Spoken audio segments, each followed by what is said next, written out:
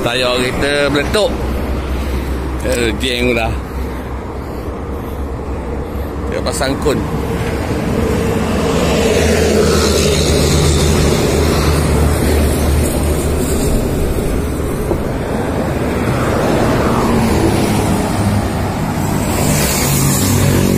Ni penting. Kalau sangkut kan, takut ada yang melanggar belakang pula dah. Kelas 3 dulu.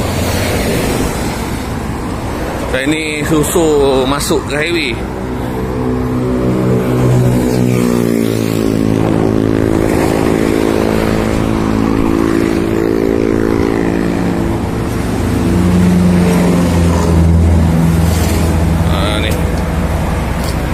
Berkecai tayar lagi. Aduh.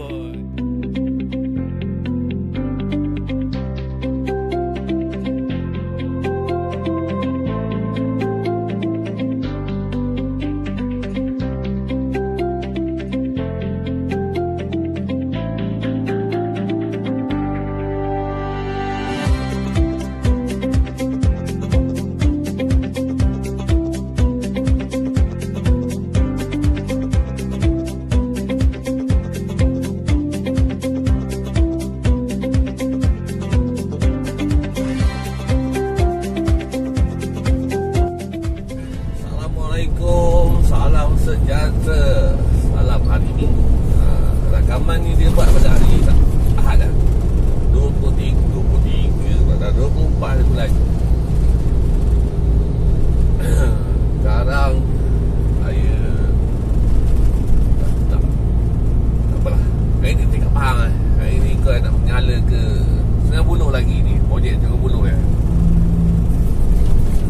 Dan ceritanya hari ni kalau nak cerita balik lah, ulangan lah.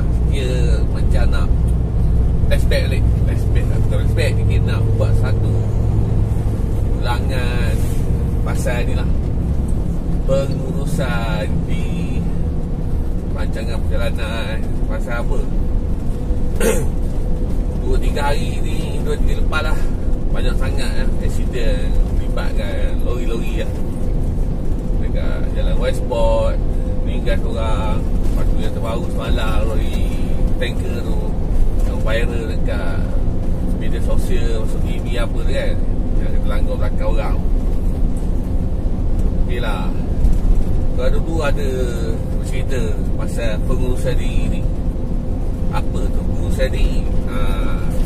Pengurusan diri ni adalah macam ni kita apa ni, urus diri kita ni, dapatkan rehat yang cukup, pastikan diri kita dalam keadaan yang sihat untuk memandu. Yang penting tu lah, dapatkan rehat. Bila kita bawa lori ni, mandu dalam 3 jam, 2 jam, 3 jam, mesti berhenti. Mesti kena parking sekejap. Apa? Sebab apa? Sebab kita perlukan pergerakan badan pula. Kalau kita duduk lori ni, kita duduk saja, duduk pegang steering kan. Ada dah kita tak lantak ni, tak boleh, tak ajar. Bila dah kita tak ajar, kita dapat mengantuk. Bila dah mengantuk garang, jauh lagi ni nak menyampai ke ni dah lambat ke langgar marah. Itu sebabnya kita perlu rehat, perlu berhenti sekejap. Berhenti bukan tidur. Kita buat ronda dah, walk around lah, walk putih payah kau tak berhenti. Kita buat satu pusingan jalan, tengok kita check lori kita.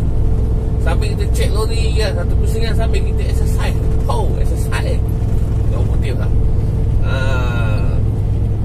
Lepas itu kita dapat apa? 2 perkara kita dapat. Kita nampak masih ada orang pun tadi. Boleh bayar-bayar motor.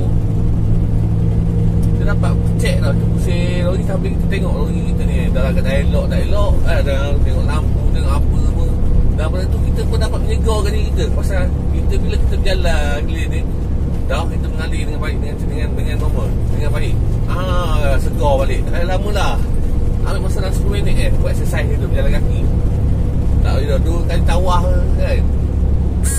Sambil kita tengok benda usik-usik apa yang patut kan. Itu dah kita dah nak cegahkan baik diri kita.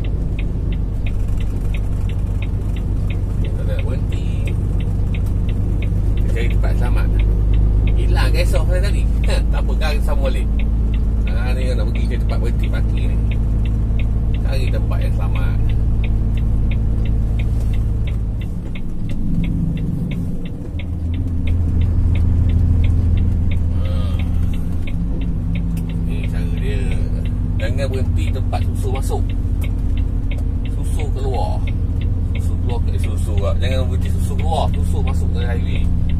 Pasal kalau berhenti kat susu keluar highway, kenderaan mesti laju. Macam ni orang dah slow. Ni cara dia. Lepas tu kita kena kita pergi pasang kod. Tak pasang kod. Tayar kita meletup. Geng dah. Kita pasang kon.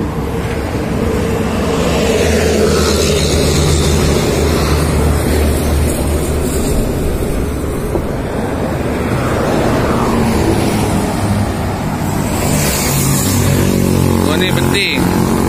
Kalau takut kan, takut ada yang melanggar belakang pula dah.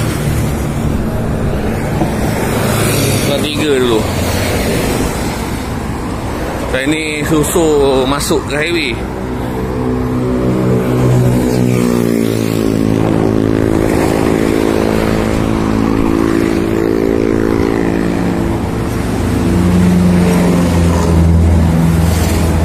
Ni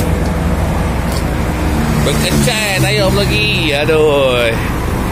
Ni biji pancit, biji bentuk.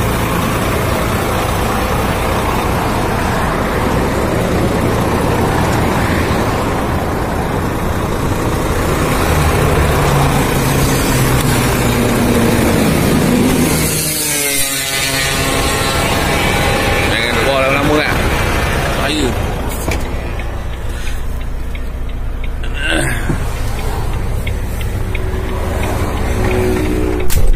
Tengok sedap kita nak bercerita lah. Tayar pula bung. Aduh. Letih. Tak apalah, kan sambung balik lah. Kau nak bagi kontrol dulu ni.